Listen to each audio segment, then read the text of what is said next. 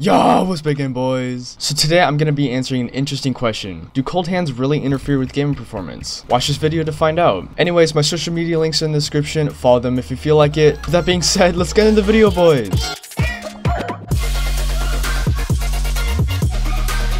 So before I start this, I just want to say my voice is a bit groggy. I woke up an hour ago. Please forgive me. Anyways, let's go. So the way I'm going to test this is I'm going to be playing 3 different titles: Minecraft, Bedwars, Solo Rocket League, and Valorant Deathmatch. For my sample size, I'm playing 3 rounds of each game, warm-handed and cold-handed. So 6 rounds for each of these 3 games. First, let's try warm hands.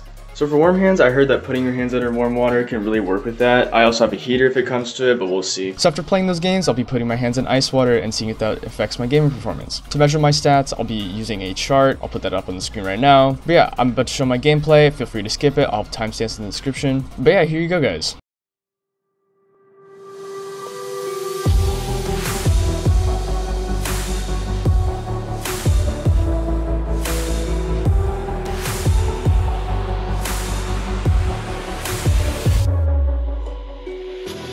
Looking straight up, just thinking now, which way's in and which way's out.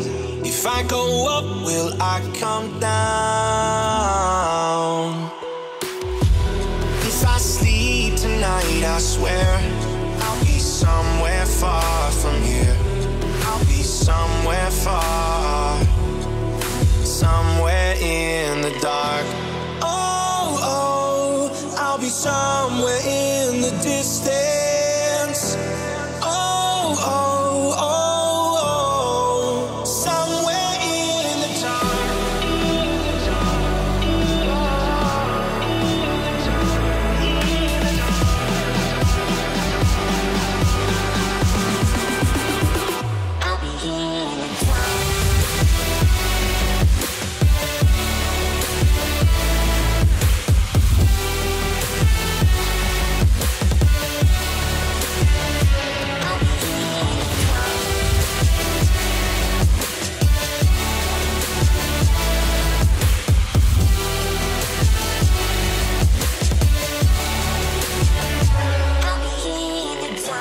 If I stay away too long, I'll be stuck here all alone, and I won't know which way is home. And I don't need to whisper prayer, I've got all I need right here, all beneath the stars, somewhere in the dark. I'll be somewhere in the distance. Somewhere in the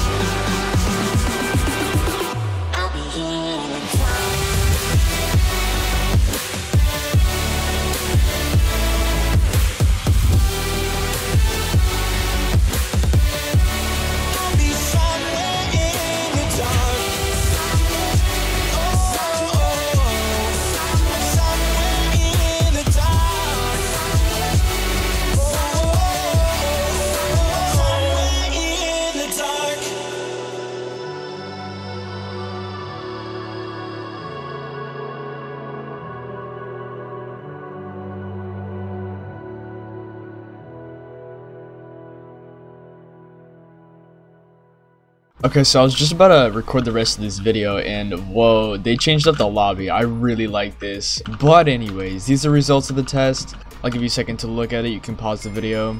I noticed something interesting when I was playing with cold hands. The thing is, Minecraft and Rocket League weren't affected as much because they weren't as aim-based. I know Minecraft is pretty aim-based, but like it's more like broad. It's not like super precise. But as soon as I started playing Valorant, it got like really hard to aim at long distances. Unfortunately, some of the clips were corrupted, and I did get some good like pentakills and stuff, but that's okay. Yeah, I didn't see much of a big performance hit on Rocket League. Minecraft, it's sort of like I didn't have enough games to play.